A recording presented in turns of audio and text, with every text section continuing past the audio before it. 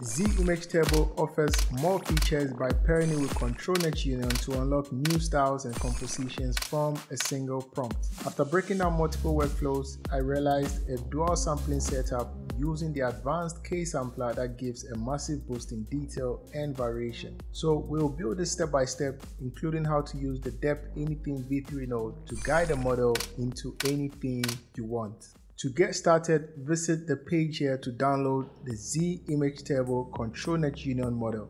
Find the file down here .savetensor, which is 3 GB in size. Click here to download, then save the file into your directory. Go to Models, find Models Patches folder. I have my file saved here, as you guys can see. After that, I'm using the portable version of Comfy, so find the Update folder. Then make sure to update comfyui to the latest version. Inside comfyui, these are the custom nodes I'll be using for this workflow. Comfyui Controlnet aux, Depth Anything v3, RG3 custom node, comfyui Easy Use, KJ nodes, then use Everywhere custom node. Once you have all of this installed, let's go back. Then restart comfyui. Now let's build a workflow together, starting with the Controlnet workflow. Right click to add a node, go to Image, find Load Image, then I'll make this bigger. I have this image I found on Pinterest, so I'll drop this into the node here. Next, double click on the canvas, then type image scale to total pixel. Select the native node here. This node will resize the image while maintaining the original aspect ratio. So from here, we'll extract the Controlnet data from the original image. To do this, right click to add a node. We go down to find the new Depth Anything v3 custom node. This update provides a variety of nodes. So from the list here, we'll select Depth Anything v3. So make sure you have installed this custom node earlier. I'll focus only on the control conditions depth in this video. So this new node needs an extra model to generate the depth image. From the list here, select Download and Load Anything v3.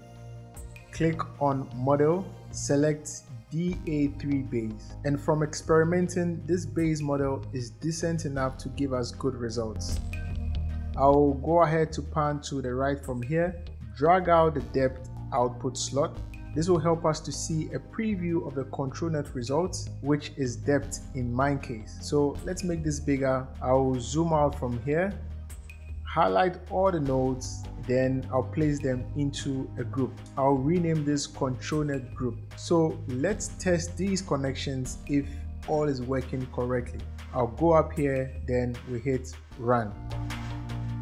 Alright, I like this and the result is good. We can notice how detailed the Depth v3 extracts the data.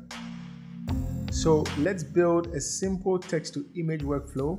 I made this in my earlier video, but I'll go over it again in an introductory manner. So first, right click to add a node. We go to Advanced, Loaders, select Load Diffusion Model.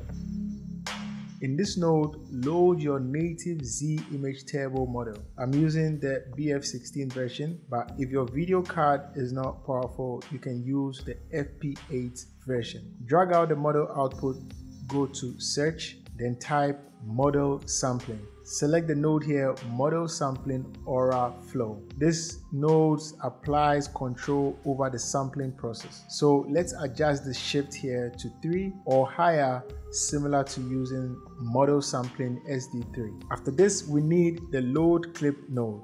This will help the model to read and understand your prompt to know what exactly you want to generate.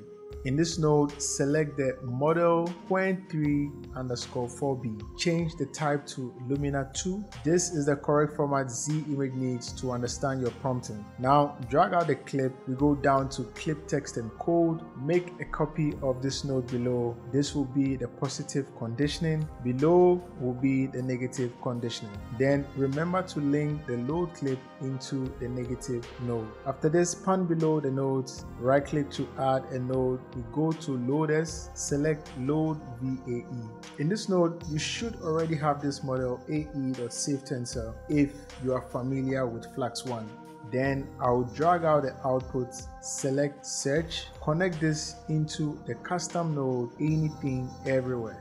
This will automate the connection into any VAE we use later in the workflow. I'll zoom out from here, select all of these nodes, then place them into our second group. I'll rename this section as Load Models Group.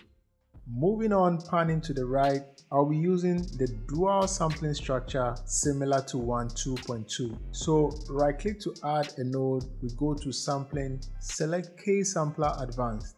I'll hold Alt, then make a copy of the same node to the right.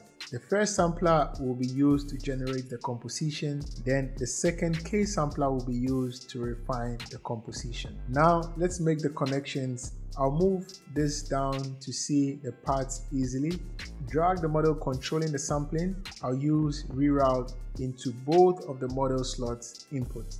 Next, link the positive conditioning. I'll use reroute, join this into both samplers. After that, the negative conditioning we also reroute from here. Then we send this into both samplers the same way. Now drag out the latent, go to search, type SD3 latent. Choose the node here, then let's drag this down. Now link the latent from sampler 1 into sampler 2. Let's pan to the right once again, drag out the latent. Down here, select VAE decode. So this will reconstruct the image from its invisible representation. The VAE slot will auto join. Now drag out the VAE decode, then use save node to see the final output. Let's zoom out from here, highlight all these nodes. Once again, let's place them into a group. Then what do we call this? Sampling group. Now that everything is ready, let's test the text to image process to see the final result. I'll zoom onto the positive node.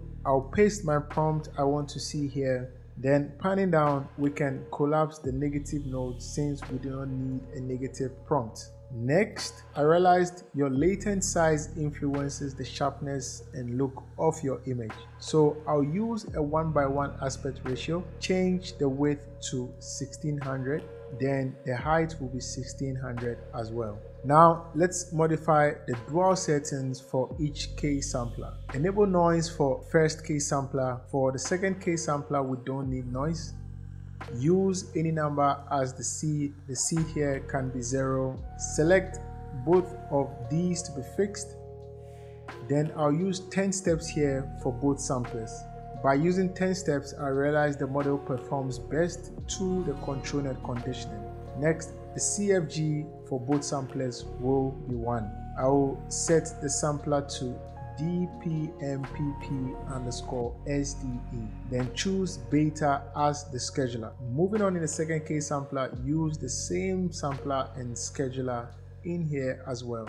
Then for the steps, use 5 out of 10 for the first sampler. Then the second sampler starts from 5 to refine the 10 steps. Now enable the noise here since we are adding noise. Then the second K sampler noise should be disabled. Now let's observe what Z image will provide for our input prompt. I'll go up here and hit run. Alright, so we get this from Z image. I like the model's creativity. The visual idea is generated from the prompt and the outcome is impressive. However, we can notice we do not have control over the character's posing style or composition of the image. So let's see how to fix this with a Controlnet group and our reference image earlier. As we can see, we have 3 separate workflows, so let's combine them. I'll move to the group here closer, double click on the canvas, type Gwen image. Select the node here, Gwen image div same Controlnet. This node will add our Controlnet to the main model as a patch. So drag out the model patch, select model patch loader. In here, load the Controlnet union model for Z image table. Below is the VAE. After is the image slot. I'll zoom out from here, then drag the depth from our reference image into the image slot. Next, I'll decrease the strength of the ControlNet to 0.80. However, you can make this more 0.9 if you want exactly the same pose. So let's rearrange these nodes to make them easier to see. Now drag the model from model sampling, which goes into the model input. After that, drag the model out from here into the first K-sampler model input. So this is all we need to combine the three workflows. Let's see what happens when we use the ControlNet model and Z image to modify the prompt so that it matches our reference image. We go up and we hit run. Alright, so we now have something decent of how I want the composition and character in the scene compared to our previous results. We can see the guided pose by the depth preprocessor exactly to the reference image. And this is a powerful model if you get the settings right, even with multiple faces in a scene. If your generations have mistakes, use long, descriptive, and detailed prompts describing the pose and descriptions. Changing the seed gives almost similar results, so you need to modify the prompt more if you need more different results. So I have prepared a final workflow here, including a few multiple preprocessors depending on the result you want to achieve. You can simply link any preprocessor you want to use into the image control node. After, you can view the preview to influence the outcome. Another addition to the final workflow is an upscale group here. Following my previous video using the latent upscale, this uses a complete method to further improve the image quality after the initial generation. In here, you only have to select your favorite upscale model since this is automated. I have added a group node here as well to mute any group in the workflow. If you are a resource creator, this plug and play workflow will be available in the library. And on top of that, I want to thank everyone who joined recently for being supportive. As always, leave a like to let me know if you found value from this video. And if you are looking for a shortcut to fast, high quality image generations, you can check out this video right here, and I'll see you all in the next video.